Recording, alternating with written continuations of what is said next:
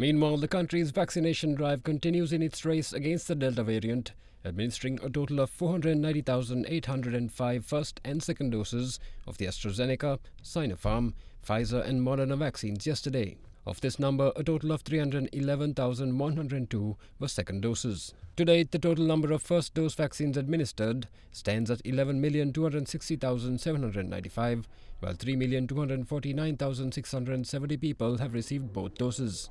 Meanwhile, Army Commander General Shavindra Silva announced the setting up of 3 special centres in the Colombo, Gampa and Kalutra districts for the administration of vaccines to over 60s who are yet to receive their first doses.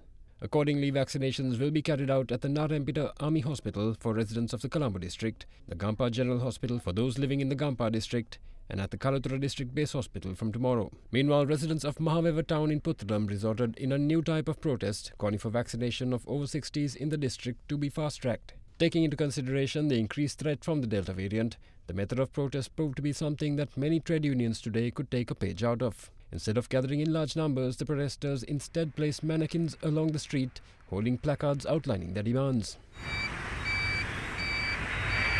In the meantime, head of National Operations Centre for the Prevention of COVID-19, Army Commander General Shavindra Silva announced that as of midnight tonight, the guidelines for the holding of weddings will be revised. With that, guest numbers will be limited to 50 from the previous limit of 125. The new announcement revokes all previous health guidelines pertaining to seating capacities.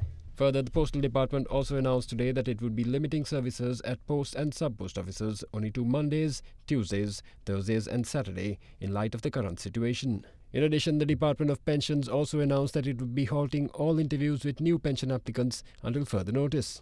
The department has advised pensioners to call its 1970 hotline for information on obtaining services.